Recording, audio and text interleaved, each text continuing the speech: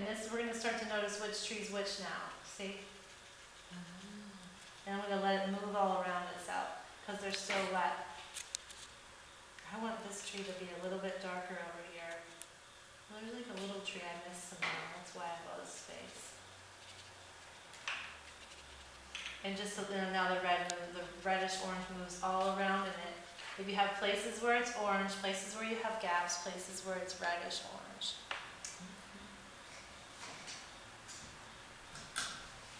I'm gonna try something and see what I like. No, I don't like that one. And then you gotta let that dry.